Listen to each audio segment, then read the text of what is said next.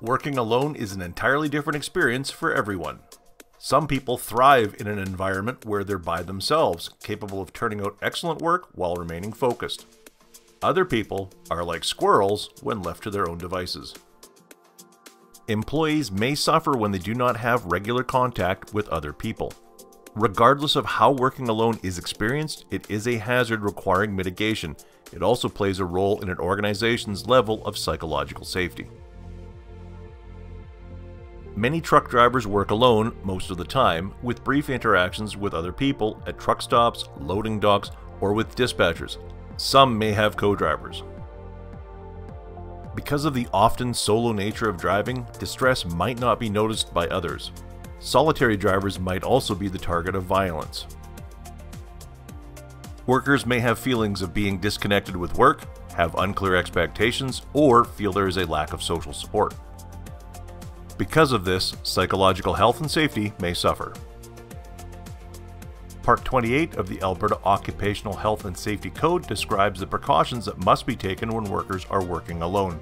There must be a method of communication and appropriate check-in intervals. If communication is not possible, the employer or designate must visit the worker on-site or have the worker check in at appropriate intervals. Depending on the nature of the work being performed, a driver may fall under the definition of working alone.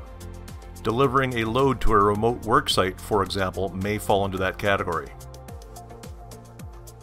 Drivers who spend most of their time on public roads may not be classified as working alone. That said, companies must still address working alone in their hazard assessments. The use of electronic logbook devices and telematics can assist a company in keeping track of their driver's location. Having regular check-ins with a person, though, can make the contact feel more personal and human.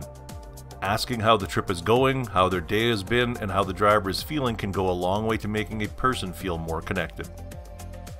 Companies with a reputation for supporting their drivers can be more competitive from a recruitment and retention point of view.